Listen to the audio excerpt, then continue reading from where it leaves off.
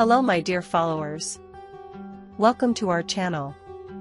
Don't forget to subscribe to our channel to be informed about new videos.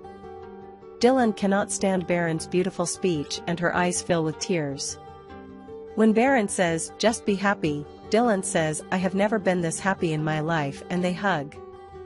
When Heaven comes to pick up the lady Sabiha, while she is talking and laughing with Firat at the door of the mansion, Gul sees them and comes to them. Later, Heaven asks Gul, "Can we make coffee with your beautiful hands?" Firat doesn't want to drink. Gul leaves them saying, "No, I'll do it." Heaven tells Firat to go to the gazebo, but Firat becomes uneasy. When Dilan comes to Sabiha's room, she sees that she is getting ready and gets upset. Miss Sabiha promises, "Don't be sad, we found each other in the end and I will never make you sad from now on." Then he says, "I promise you that I will make Baron forgive me too." Gul brings coffee to Firat and Heaven and spills it on Heaven.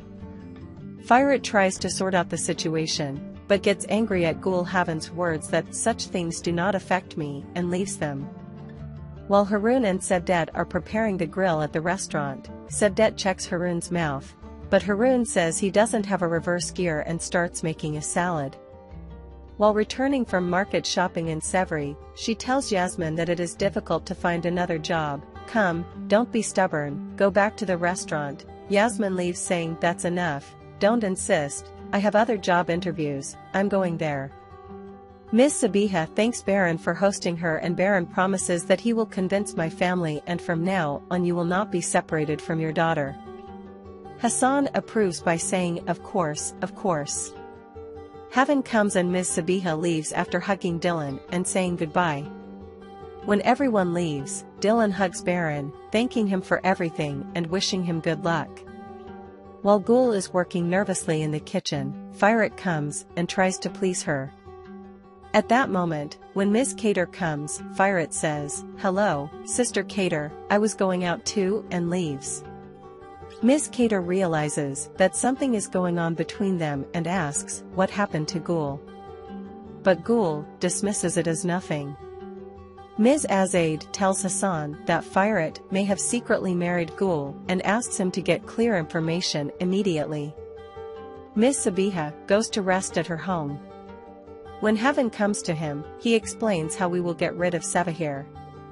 "I thought I could handle it on my own without any support from Baron, but I don't have the luxury of making another mistake for my daughter, who is crazy about this man."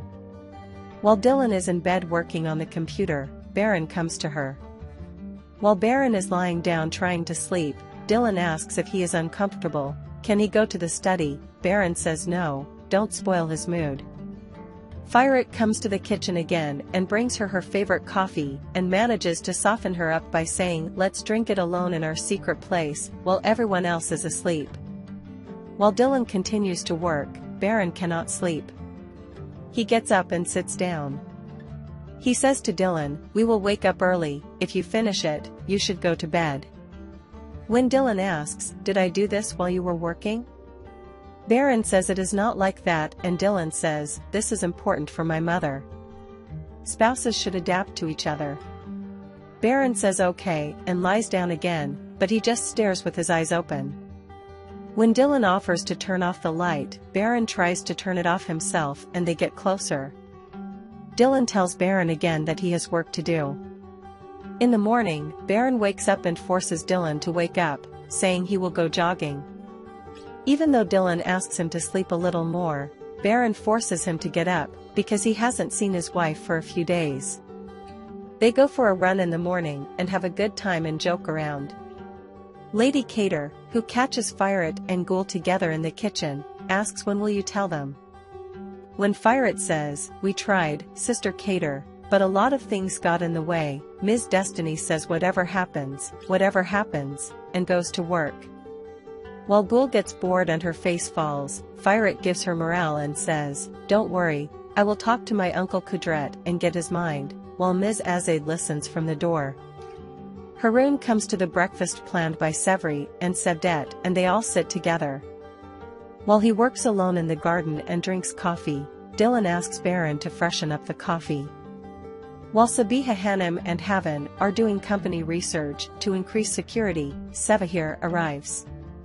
While they have an unpleasant conversation with Sevahir, Dilan brings the reports he prepared with Baran. Sevahir says, "What a coincidence, we were just talking about you," and says to Baran, "Get well soon." When Dilan hugs his mother and asks how are you today, Miss Sabiha hugs her and says, "I'm better," and they all sit down together.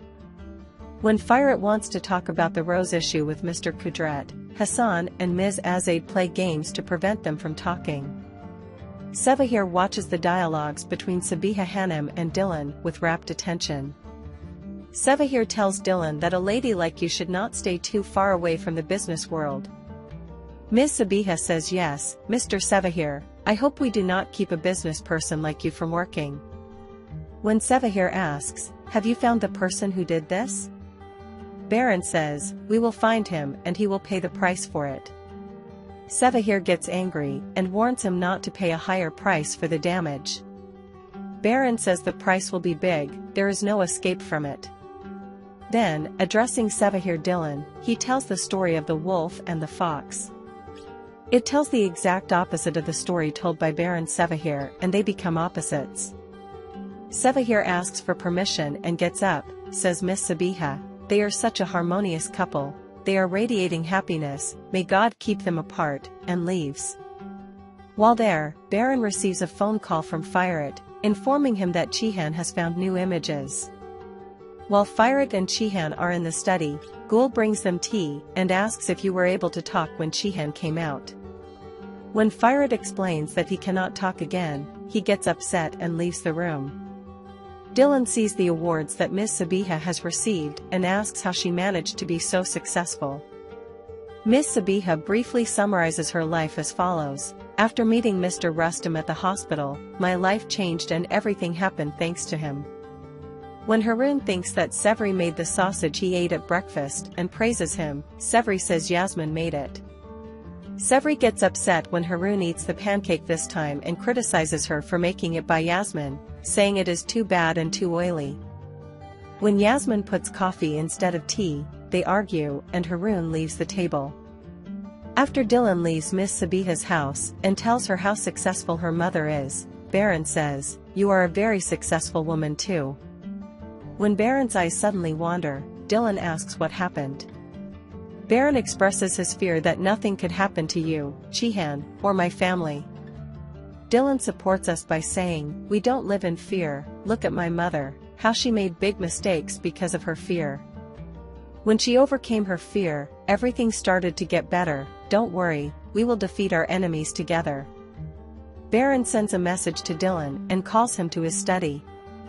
Miss Sabiha takes her gun and says to Havan, "If you are ready, we are going to visit the repatriation," and they leave. Dilan says in the message, "You said something important happened, I came running." Baran gifts Dilan a briefcase and a computer. And then he gives permission to Dilan by telling him that he can work with his mother. You can share your valuable opinions in the comments section. Don't forget to subscribe and turn on notifications for more videos. See you in the next video. Take care of yourself. Goodbye.